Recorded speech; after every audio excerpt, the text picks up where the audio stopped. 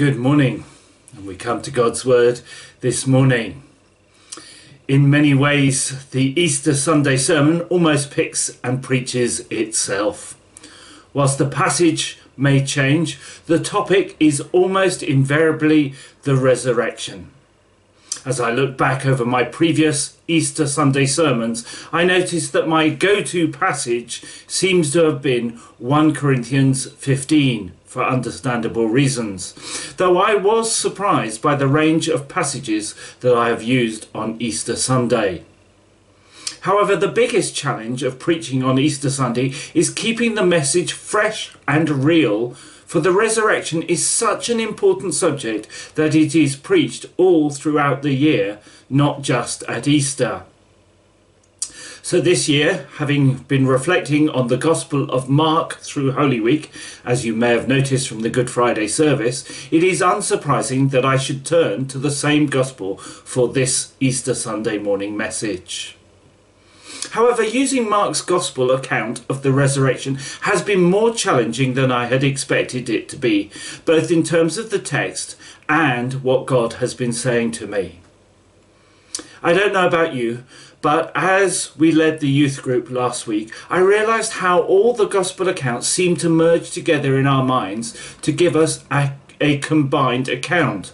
While this does have some benefits, it can obscure the detailed reading of any one account, which is starkly illustrated in the Gospel account from Mark. So this morning we're going to read Mark's account of the resurrection and consider what we can learn from it. So please turn with me now to Mark 16 and let's read from the first 8 verses. Mark chapter 16 verses 1 to 8, and you will need your Bible in front of you, so if you haven't got one, please do pause and go and get your Bible and then come back and start again, or start from where you left off. So we're going to read Mark 16, 1 to 8. When the Sabbath was over, Mary Magdalene, Mary the mother of James, and Salome brought spices so they might go to anoint Jesus' body. Very early on the first day of the week, just after sunrise, they were on their way to the tomb, and they asked each other, "Who will roll away the stone from the entrance of the tomb?" But when they looked up, they saw that the stone, which was very large, had been rolled away. As they entered the tomb, they saw a young man dressed in a white robe sitting on the right side, and they were alarmed. "Don't be alarmed," he said. "You are looking for Jesus the Nazarene, who was crucified. He has risen. He is not here. See the place where they laid him. But go, tell the disciples and Peter, he is going ahead of you into Galilee. There you will see him, just as he told you." Trembling and bewildered, the women went off and fled from the tomb. They said nothing to anyone because they were afraid. Before we continue, let's take a moment to pray. Father God, we thank you for your word. As we come now to seek to understand what you're saying to us this morning, we pray that you might speak by the power of your Holy Spirit, that we would have ears to listen, and that once we have listened, we would have hearts and wills that would obey you and do as you are calling us to do. So help us, Lord, this morning as we seek to understand more about the resurrection. In Jesus' name, amen. To provide us a map of where we're going this morning, we're going to consider the passage under 3 headings, the 3 M's: the marginal note, the main text, and the maybe ending. I guess that most of you will have spotted that I stopped the reading at the end of verse 8. And I guess for some of you, you might be wondering why. Others will not have noticed at all, and some may have worked out what is going on. So let's bring me straight to the first point, the marginal note. If you have your Bibles in front of you, which I hope you do, you may notice a marginal note at the start of verse 9, which is often indicated by a superscript letter A next to the verse number. If you then look in the margin or the footer, you will find an A there with an explanation that says something like this: the most reliable early manuscripts and other ancient witnesses do not have Mark 16, 9-20. When we find these sort of things in the Bible, it can cause some concern, as we don't expect to find uncertainty in the inerrant Word of God. We tend to struggle with uncertainty, so if verses 9-20 are included in our Bibles, we tend to read on regardless. However, as most of us have been Christians for some time, I want to challenge us to dig a little deeper. Read what different commentators say to work out what we think about this passage. If we ever do any digging, it is easy to pick up our favourite Bible teachers and listen to what they say and simply take their view rather than weigh up the alternatives. David Pawson, recognising the ragged ending, as he says, of Mark's Gospel, suggests that there are three possible explanations for this. Mark intended to finish the Gospel this way at the end of verse 8. Mark was prevented from finishing the Gospel, so it ended abruptly at verse 8. For example, he was arrested mid-sentence. Excuse the pun. Or Mark finished the Gospel neatly, but the ending was torn off and lost, maybe by persecutors or someone along the way tore off that final bit of the text. David Pawson suggests that the first option is highly unlikely and says, it seems as if somebody has picked out various elements from the other Gospels, put them together and rounded Mark off in that way. We need not worry about the authenticity of the longer ending. It is a valid part of the Word of God and does reflect the early Christian understanding, even if it does not deliver Mark's actual words. Now, you may go along with that, but I hope you will dig a little deeper. One of the foremost contemporary New Testament scholars, Tom Wright, says, of course, there are many who think that Mark did, after all, intend to close the book with the women in fear and silence. But I disagree. I have become quite sure that there was more. I think a very, very early copy of Mark was mutilated. As with many other scrolls and books in the ancient world, and sometimes even in the modern, the last page or the last column of the scroll was torn off, presumably by accident. Whilst Tom Wright comes to a similar initial conclusion to David Pawson, rather than the read-on regardless approach, Tom Wright says, we can make a theological virtue out of necessity. Perhaps in the strange providence of God, the way Mark's book now finishes encourages us all the more to explore not only the faith of the early church, that Jesus had indeed risen from the dead, but our own faith. There is a blank at the end of the story, and we are invited to fill it in ourselves. Do we take Easter for granted, or have we found ourselves awestruck at the strange new work of God? What do we know of the risen Lord? Where is he now going ahead of us? What task has he for us to undertake today, to take the gospel of the kingdom to the ends of the earth? My purpose in focusing on this marginal note is to bring two challenges.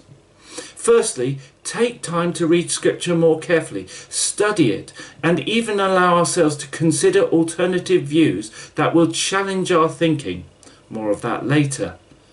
And secondly, to allow the difficulty of the ending of Mark's Gospel to cause us to explore afresh the impact of the resurrection on our faith. Again, more of that later. Perhaps we can ask ourselves, what if this was how Mark had intended the gospel to end? Anyhow, now let's turn to the main text, the undisputed part of Mark's gospel that we've just read in verses 1 to 8. As the passage is so short, let's refresh our memories by rereading it now. When the Sabbath was over, Mary Magdalene, Mary the mother of James, and Salome brought spices so that they might go and anoint Jesus' body. Very early on the first day of the week, just after sunrise, they were on their way to the tomb, and they asked each other, "Who will roll away the stone from the entrance to the tomb?" But when they looked up, they saw that the stone, which was very large, had been rolled away. As they entered the tomb, they saw a young man dressed in a white robe sitting on the right side, and they were alarmed. "Don't be alarmed," he said. "You're looking for Jesus the Nazarene, who was crucified. He has risen. He is not here. See the place where they laid him. But go and tell the disciples and Peter, he is going ahead of you into Galilee. There you will see him, just as he told you." Trembling and bewildered, the women went out and fled from the tomb. They said nothing to anyone because they were afraid. There is so much on which we could focus in these few verses, and I am sure that many of you will be able to pull out some wonderful lessons from them. But this morning I felt I should focus on 3 F's: females, fallacies, and fear. I have heard people pick up on the role of the women in the Gospels, and particularly in the Passion narrative, and I am sure many of you have too. Yet for all the positive messages found in the Gospels, I grew up in a church with a pseudo-Pauline perspective of women. You may have been there too, where women were seen as second-class Christians. If women were allowed to speak, then if a man expressed an alternative view, what the woman said was invariably ignored, even when what they said was wise and truthful. I grew up in a world without a dad, with just my mum and 3 older sisters, and it still saddens me to think that my mum, who knew her Lord and his word more than most, was for most of her life limited to teaching little ones and rarely listened to in matters of the church. I recognise that that view was cultural, and the church has changed, as has my view. But this week, as I considered the Easter story, I was challenged by an article that Deb sent me, written by a woman who I admire greatly, Amy Orr Ewing. The article is in Christianity Today, and it was entitled "From the Empty Tomb to Today's Abuse. Believe Women." I would like to commend this article to you and express this desire that you go away and read it. Look it up on the internet. From the Empty Tomb to Today's Abuse. Believe Women. The article makes the point that the central facts of the Christian faith were all primarily witnessed by women. If we don't believe women, then we have to dismiss the eyewitnesses to the incarnation, atonement, and resurrection. If we won't listen, we don't have access to the evidence for the central truths of the Christian faith. Amy relates this to the current abuse scandals and concludes with the challenge that "Believe Women" is an Easter message without a doubt. While this may not be the main message that we find in the Easter story, nonetheless it is one that is often made, and perhaps particularly pertinent at this time. We need to take seriously the witness of women, rather than simply dismiss their views or even depreciate them in favour of a male view. Now our second F, or our second focus, is fallacies, and this relates to the words of the young man sitting in the empty tomb. "Don't be alarmed," he said. "You are looking for Jesus the Nazarene, who was crucified. He has risen. He is not here. See the place where they laid him." When it comes to the resurrection, people point to the empty tomb as evidence of the resurrection. But the young man did not say, "He is not here, therefore he has risen," but rather, "He is risen, he is not here." It is a fallacy to think that the empty tomb is a conclusive proof of the resurrection. Even at the time, others suggested that Jesus' body had been stolen by the disciples, so that was their conclusion for the empty tomb. The resurrection is not something for which we have or can find simple historical or scientific evidence that would be compelling today. With the Gospel of Mark ending here, all we have to go on is the young man telling the women that what Jesus said would happen has happened.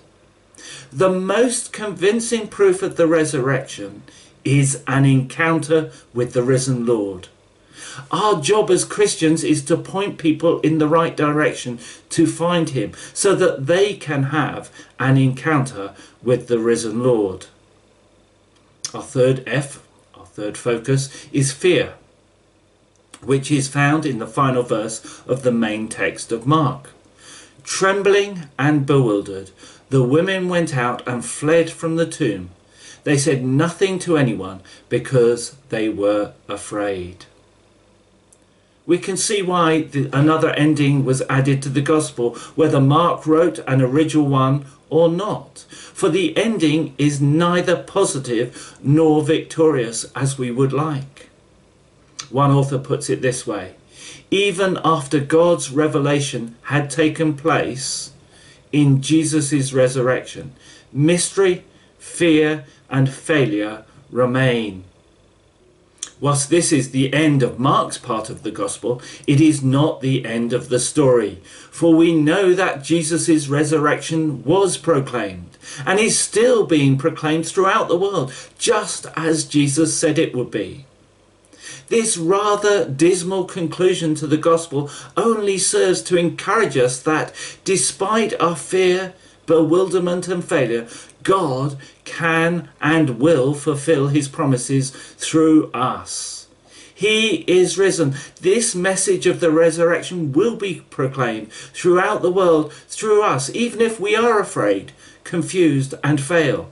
It is not our merit, but his grace. Praise the Lord.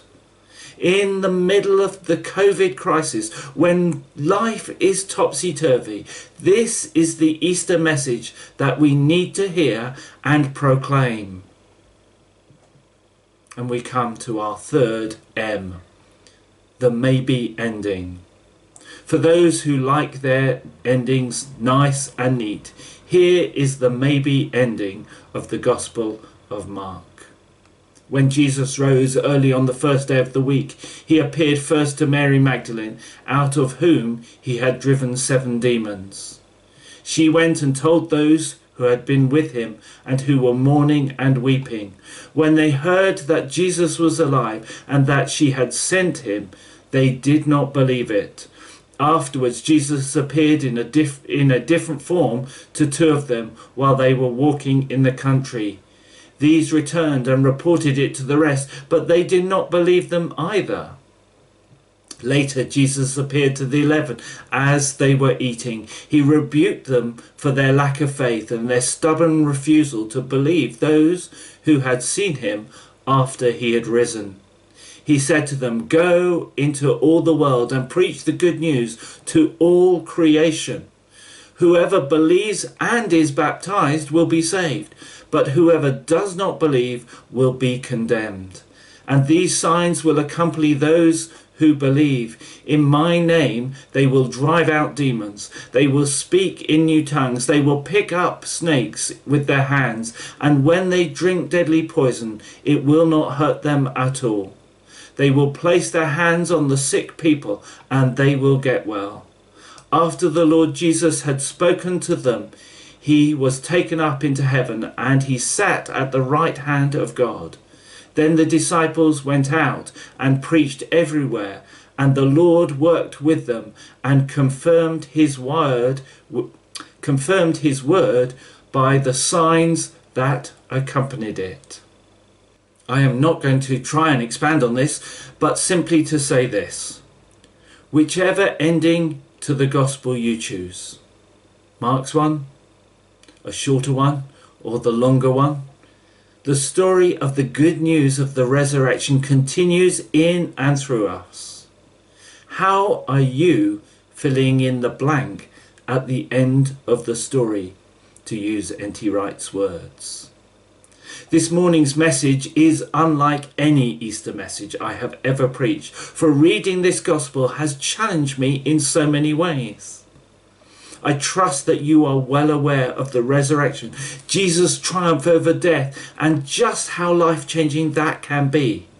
If not, please give me a call and I'd love to share that with you.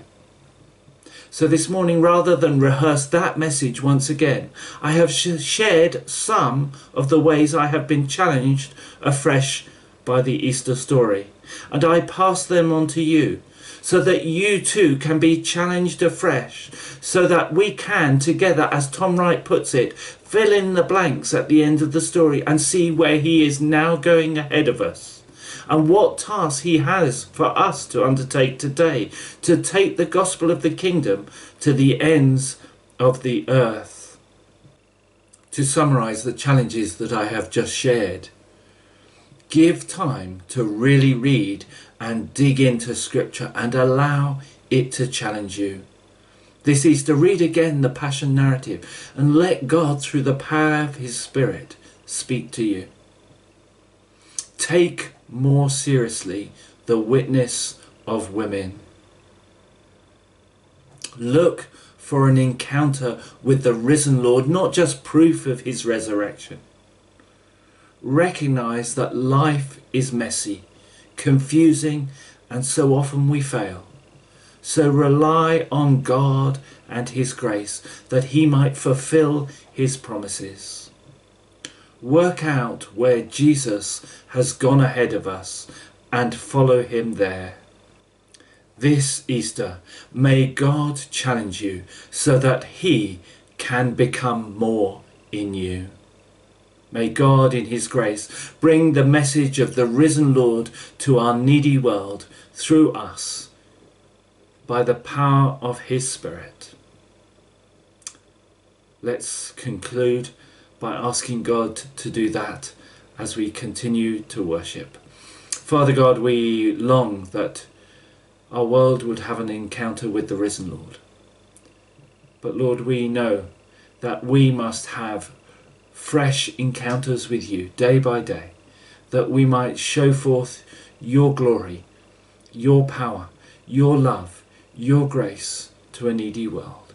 So help us, Holy Spirit, that we might day by day dig into your word and learn more of you. Thank you that despite our failure and bewilderment and the messiness of our world and our lives, you in your grace speak to us and that you use us. We open ourselves to you this morning and ask that you would use us today and every day for your glory and praise. Amen.